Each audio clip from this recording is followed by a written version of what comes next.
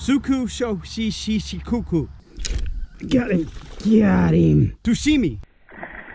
Sushushu. Finally, I hooked one. Tushimi got the hook in him.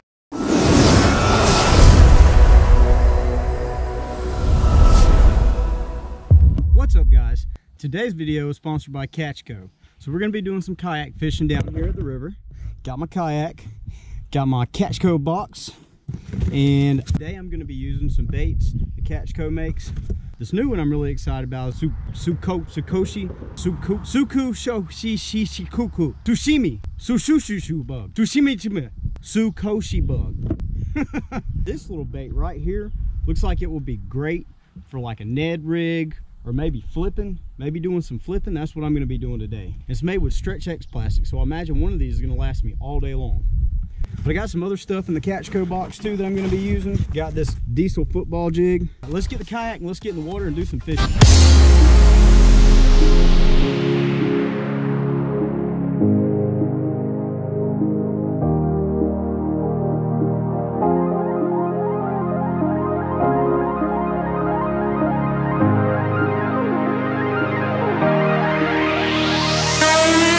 Show you all my setup real quick. I had 12-pound line with a 1/4 ounce tungsten, a 2/0 hook with a Sokushi bug. This is like a watermelon color, and that's what we're going to start out with. See if we can catch some bass, boys. These guys are gar fishing over here. I think he's got one. Oh, he let go of it. All right, you see this bank over here in the shade? That looks like a really good place to start out at. Spray my little bug down with some fish attractant here.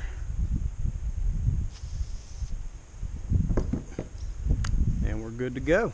Oh, marked a fish. Marked another fish and another one.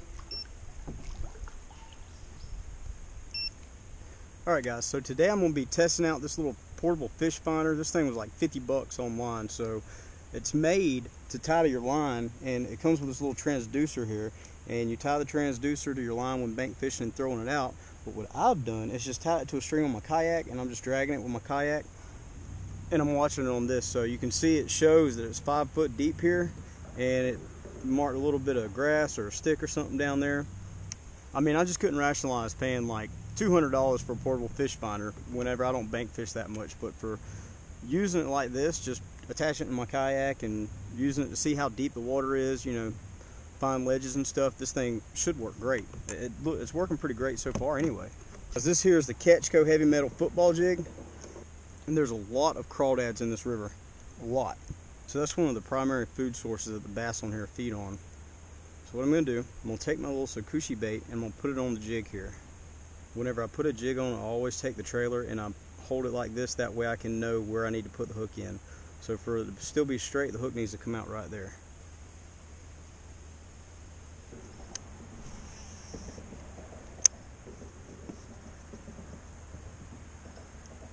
That felt like a bite. That is a bite. Oh, broke my damn line. Mudfish. What I'm doing right now, guys, this is the gar. This is what I call the gar hole here. You guys can see the gar rolling up there, and there's a bunch of mudfish and a bunch of gar. So lately, where all the gar and the mudfish are at, I haven't been catching any bass. So I'm hanging back at the beginning of the hole before it drops off to get deep, and I'm fishing that drop off right here. I'm going to throw up here at the bank, see if there's any bass up here on this bank. I'm just going to throw up there and I'm going to work my worm back to the boat off that bank, kind of slow. Oh, that was a bite. Got him. Got him. Oh, that's a good bass too. There we go. All right. We got us a bass, boys. I think I gut hooked him. Yep, I'm gonna have to get that hook out.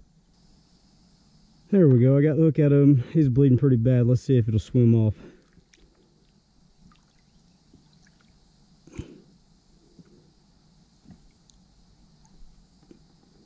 He swim off.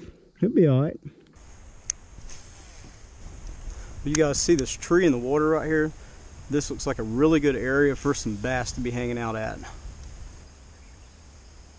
Ooh, that felt like a bite. That was a bite. Got him!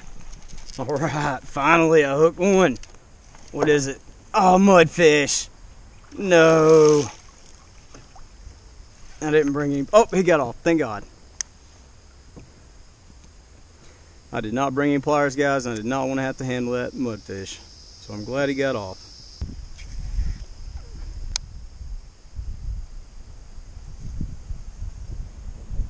Oop, that's a bite. That was a brim. Had to be a brim.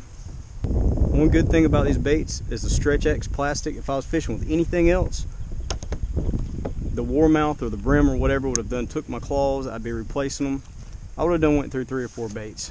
That's a nice little one. Trying to figure out where the hell the bass are at. The river's been hit pretty hard lately though. Been a bunch of people down here. You guys see that stump out there in the water? Oh, something's biting it. I'm gonna let him take it. It's probably a brim or a warmouth. I got the hook in it, whatever it is. It got me hung up right in that root. I could feel it on there though. I knew there was a fish in there. I knew he'd get me hung up. He went right down in there, look at that. Broke my line.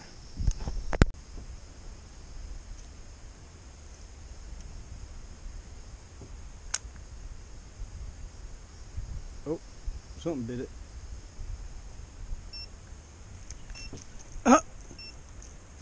I told you guys. Little warmouth. That's what's been biting that I've been missing. A little warmouth. That's why I ain't got the hook in them. Alright guys, I'm going to try out this other bait I got from Catch Co. Bio bait. It's a little leech.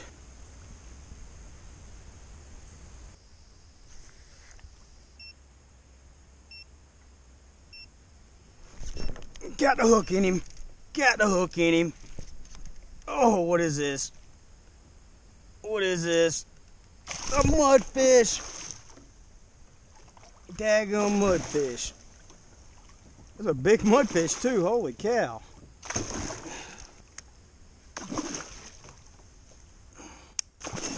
Oh, he got me soaking wet. Guys, these things are a fun fight, but they're a pain in my butt to get my hook back.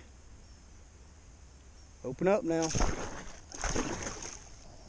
Check him out, boys. Look at that mudfish right there. Check out that dinosaur, guys. That thing is a brute. Alright, let's let it go. He's off. Oh, that was a bite. That was a bite. Dadgummit. Every time I hook him right there, he gets me in that stick. Every time. I always get a bite there and I always get hung up. Well, it looks like we might get a little bit of rain, guys. As long as it ain't lightning, I'm fine with that. So I want to talk a little bit more about this Sokushi bug here. This thing is made out of Stretch X plastic. It's basically designed to be a small creature bait.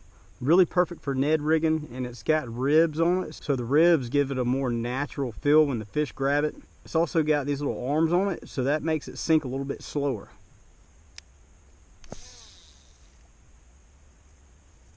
Ooh, that was a bite.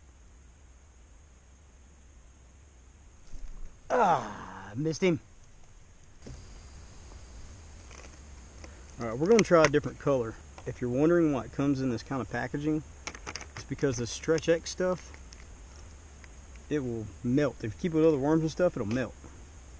It'll melt to that stuff. So that's why it comes in this cool little packaging like this, to keep that from happening. Now the water's really dark in here. You see it's really brown, and I was thinking that this crawl color, this orange, was going to be good, but you're just not hitting it. So I'm going to try the watermelon color. I got the hook in him. I got the hook in him. There we go. Got one. One thing I love about these baits, guys, is you can catch so many fish with it and not have to change it out. Oh, that's a bite. He's on there. What the heck? Look at that. He choked it. Caught some bait. That's probably why I've been missing them. Look how small this thing is. Well, that's good to see there's young bass in here. Good to see they're reproducing. I thought that was going to be a 10-pounder. Alright guys, we're going to go ahead and call it a day. The frogs are chirping, the mosquitoes will be out soon, so we're going to get out of here. But if you like this video, please hit that thumbs up, drop a comment down below, and don't forget to subscribe if you haven't done that yet.